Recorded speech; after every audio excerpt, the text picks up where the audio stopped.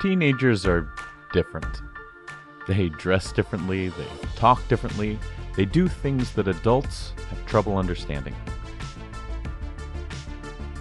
But the teen brain may have benefits, says Daphna Shohamy, a neuroscientist at Columbia's Zuckerman Institute.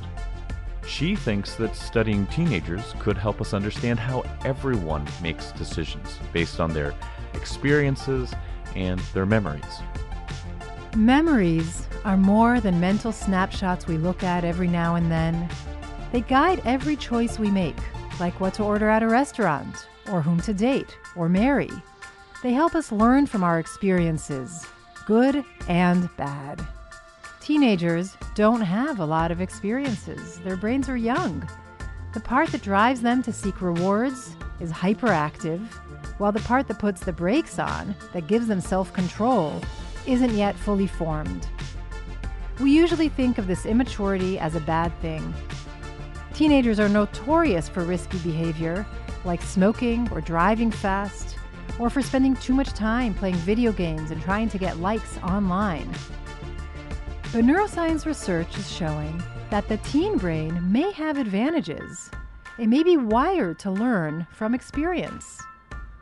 We scanned the brains of adults and teenagers as they learn to play a learning and memory game that we developed in my lab.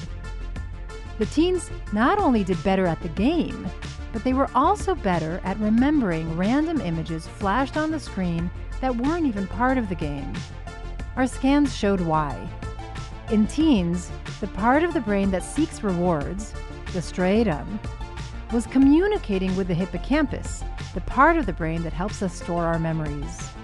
And teenagers showed more of this communication than the adults did. The teen brains were making powerful connections that helped them learn from their experiences. As scientists, we once thought that learning from experience and creating memories happen separately in different parts of the brain.